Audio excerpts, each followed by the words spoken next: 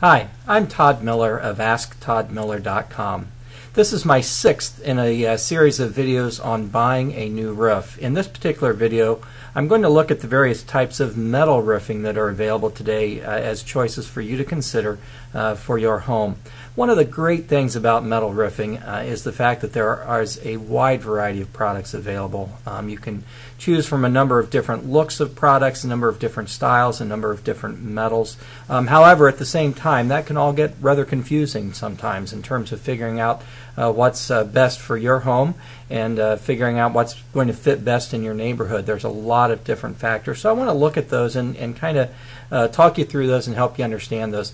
First of all, there's a wide variety of products out there. Now, when you think of metal roofing, you may think of things that are what we call vertical seam metal roofing. This is roofing that you stand at the bottom of the roof and you look up at it and you see these seams that rise vertically from the bottom of the roof up to the top. We're going to talk more about that. That's one of the styles of metal roofing that you might see. There's also products out there that look like cedar shake. There are products that look like tile, barrel tile, clay tile. There are products that look like slate. There are great products that even look like asphalt shingles. So as a homeowner, you can get the benefits of metal and yet get it in a variety of different looks to be able to achieve something that's going to look great on your home and also fit well in your neighborhood. So that's one of the things I like. There's just a wide variety of products out there.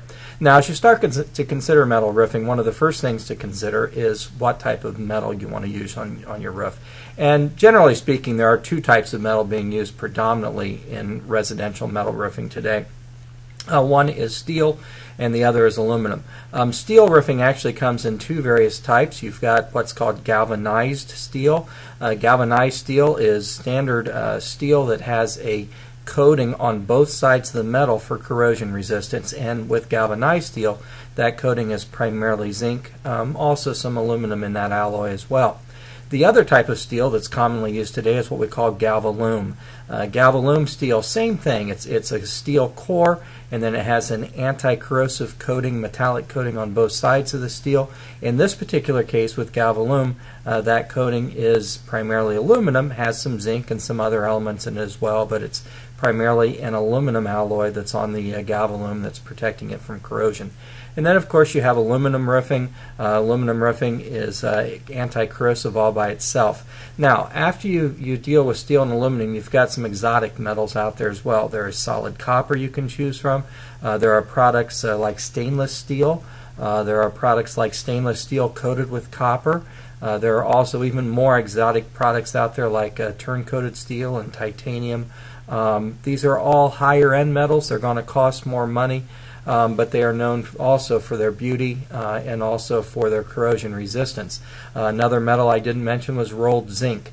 Another thing with these higher end metals is these can often be used as natural metals.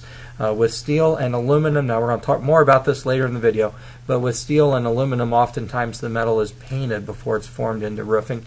However, with these other exotic metals, again, copper, zinc, copper coated stainless steel, turn coated metal, those are all actually can be installed unpainted. Now let's talk a little bit about coatings. Let's talk about the paint finishes that are used on steel and aluminum roofing. Basically there are four different ways to do this. One is what we call mill finish. That would be uncoated metals that we just talked about. Not normally done with steel and aluminum. You do see some galvanized steel out there that's without a coating. Now you also see a product out there with galvalume that actually has a clear acrylic coating on it. And the clear acrylic coating is designed to provide some protection to the galvalume, especially during transportation and during installation. Doesn't really provide anything in terms of, well, it provides a little bit in terms of long-term durability, but not a whole lot. So basically we've got mill finish, we've got a clear coat available on galvalume, and then you get into the colored coatings. The colored coatings, the paint finishes, come in a couple different ranges of coatings. One, the lower end type products are what's called a standard polyester finish. Then we get a little bit better with a super polyester. Super polyesters are basically polyester chemistry, and they have very high grade fade and fade resistant pigments in them to help those super polyesters hold color over the long term better than a standard polyester will. The highest grade of paint finish is what we call PVDF, polyvinylidene fluoride, sold under the trade names of Kynar 500 and Hylar 5000. The PVDF finishes use fluorite, the mineral fluorite, as their resin, which provides a great deal of bonding power. It just creates a very, very tight molecular bond, and that helps to achieve chalk resistance on the roof. The Kynar finishes also only use these very, very high quality pigments, much like the super polyesters, and that way they're very fade resistant as well. Now, the other thing that's available today in many Kynar finishes are reflective pigments. So you can buy products that even in dark colors have specially treated pigments to reflect radiant heat and keep your attic naturally cooler. That can reduce your cooling load by as much as 20% or even more in some cases with these reflective pigments that are available in the Kynar coatings. The last type of coating I want to talk about are aggregate or stone coatings. And many of the shake, tile, shingle product, facsimile products use stone coatings, which are somewhat similar to the stones that are on asphalt shingles, but instead of being bonded to an asphalt or a fiberglass base like they are with standard shingles, instead those stones are bonded to a steel base for extra durability. Now, I want to talk a little bit about a couple different basic types of metal roofing. You've got vertical seam products, which I talked about earlier, and that's the products that when you stand at the bottom of the roof and you look up, you see all these lines that lead from the bottom of the roof up to the peak. The next type are what we call modular products. These products typically run horizontally on the roof, and they may have a shake look, or a shingle look, or a slate look, or a tile look. And we call these modular products because rather than come in long sheets that go from the bottom of the roof up to the top, they come in smaller modular panels that install on the roof. Now, both with vertical products and modular products, we've got a couple of options there as well. We've got products that actually interlock with each other and they actually actively engage with each other, and we also have products that where the panels overlap on two or possibly more sides. On the vertical seam type products, the interlocking products are frequently referred to as standing seam, whereas the overlap products, the products that are just go down in sheets that overlap side to side, are called through fasten products. Through fasten products are used a lot on agricultural applications, but they're also used residentially as well. With the modular panels, you've got, again, panels that interlock on all sides. You also have some modular panels that do not interlock on all sides. Some of them have a side overlap, and some of them also install on top of battens that install on your roof, basically 1x2s or 2x2s that install horizontally on the roof, and the panels go down on top of that, and the panels just overlap typically over the battens rather than actually interlock. Now, back to the standing seam.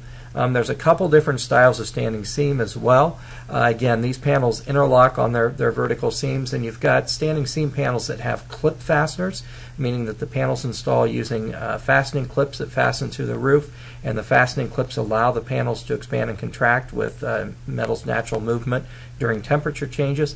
You also have standing seam panels that have a nail flange down the side instead of using clips.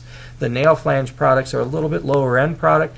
They don't maybe have quite as much allowance for the expansion and contraction and the thermal movement of the metal with temperature changes. Now, two other basic types of metal roofing I want to talk about are structural and non-structural. Structural metal roofing can go down on tops of purlins that are run horizontally on the roof, and they do not need solid decking underneath them. So the plywood or the OSB that's up on your roof would not have to be there in order to install a structural style metal roof. The other type is what we call non-structural. Non-structural metal roofs are also called architectural metal roofs. These products require some sort of decking underneath the roof for solid fastening. Just tell you my opinion. The structural roofs, the ones that do not require decking, are sometimes used residentially. I absolutely do not suggest using those products residentially because having that bare metal exposed to the inside of your attic can potentially set you up for condensation problems, particularly if you don't have a real well ventilated attic. It just opens you up to a whole new can of possibilities and things that could go wrong. So I do not suggest installing the structural metal roofs, the ones that do not require decking. I do not suggest installing those residentially. Another basic difference between metal roof types, though, is you've got exposed fasteners and you've got concealed fasteners. Especially some of the vertical through-fastened agricultural panels have exposed fasteners. Some of the modular panels, especially the batten-mounted ones, and especially some of the tile profiles, have exposed fasteners as well. And you'll have to make a decision for yourself whether with your metal roof you want to have concealed fasteners or exposed fasteners. Some of that information on some of these differences and what I think is better than others is shared on my website at Asktoddmiller.com. That's AskToddmiller.com. Now, finally, I want to talk a little bit about as you think about metal roofing. I mean, how do you decide which of these products is best for you? Really, I suggest going out and looking at products, seeing products in your area of these different types are installed so that you get to see what they look like. And then again, you have to consider for yourself the level of quality you want in terms of whether you want exposed fasteners or concealed fasteners, the type of coating that you want on your product, and the level of quality you want there.